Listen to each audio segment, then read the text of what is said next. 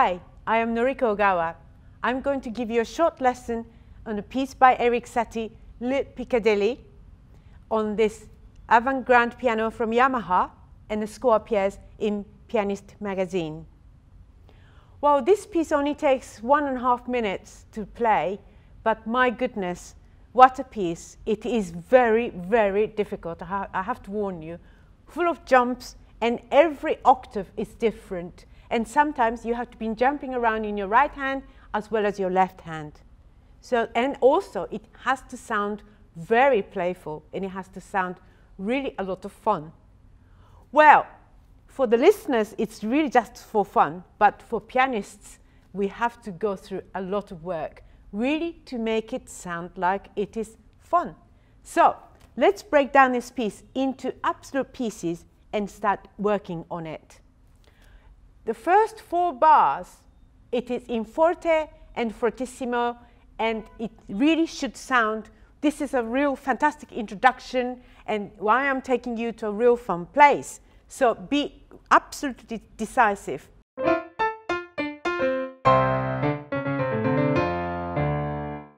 And then suddenly pianissimo, and you have to voice an Indian voice.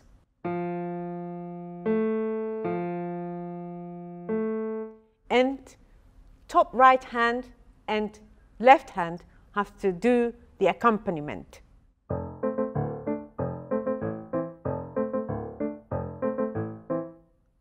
So you have to be 3 different people.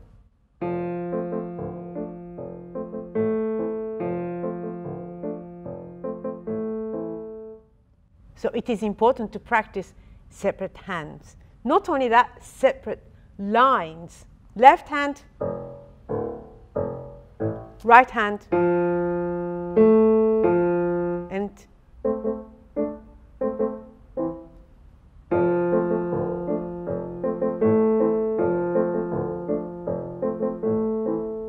and then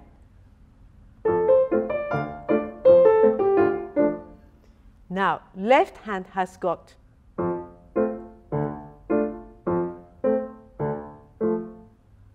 four pairs of quavers, all different notes or different octaves.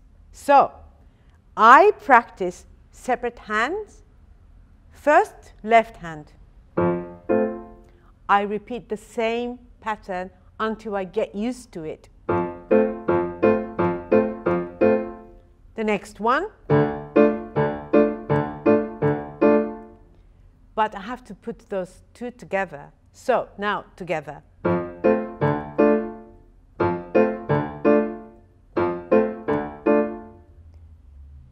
And so on and so on.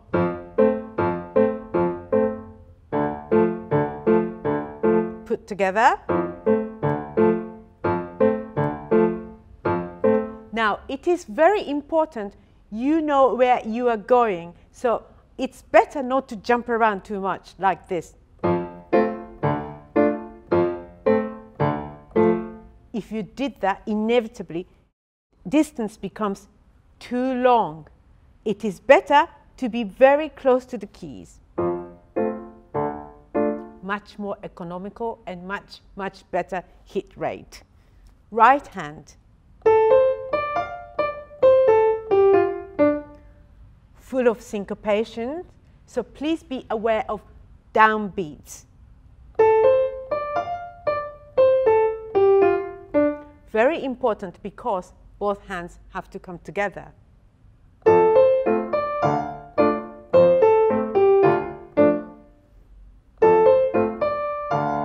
The hands are going into 2 different directions, but 2 different distances as well.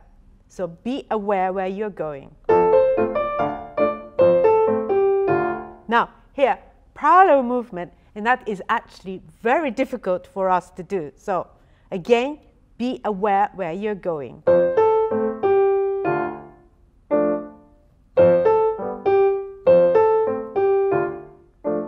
Always make sure where you're going. Really press the keys when you're absolutely sure.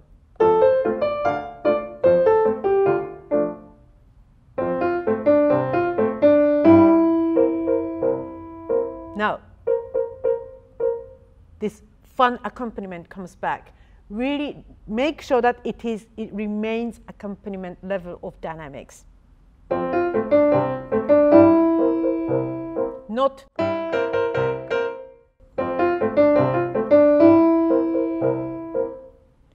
this kind of voicing is very important to keep it fun. Well, for pianists, it's very easy for us to play everything in the same dynamics, but actually it's very important to keep the balance. Which line is the most important and which line is in background? In this bar, this in background.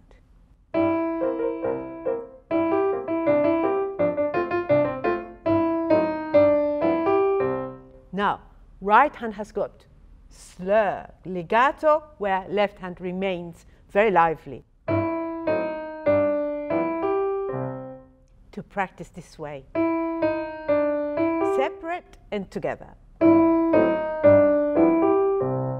Now, here comes the most difficult part.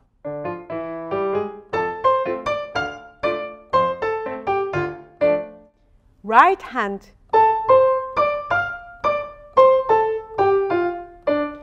even it is very difficult to do legato in octaves, still keep trying.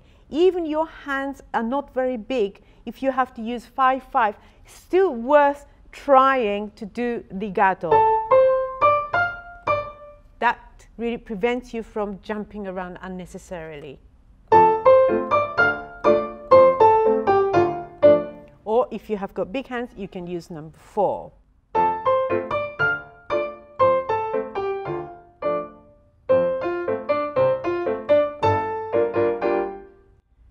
Always make sure that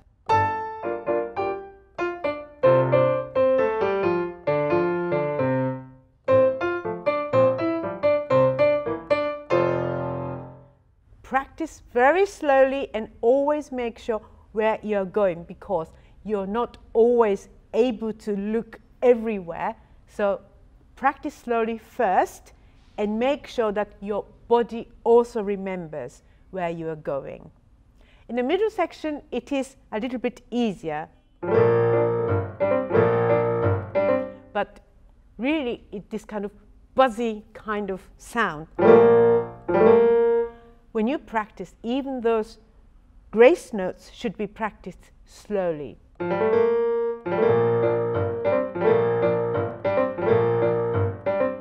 And then, when you actually crush them, it has got fullness. And then,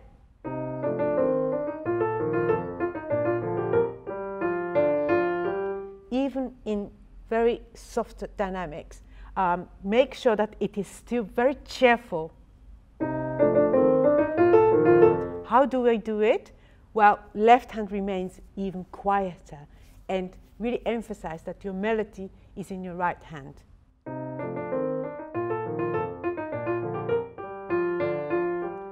And the sound remains very cheerful.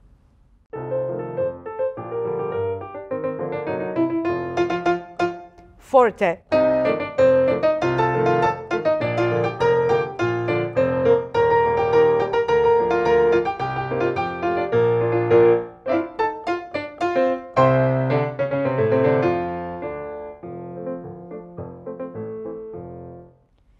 Satie says, pas trop vite.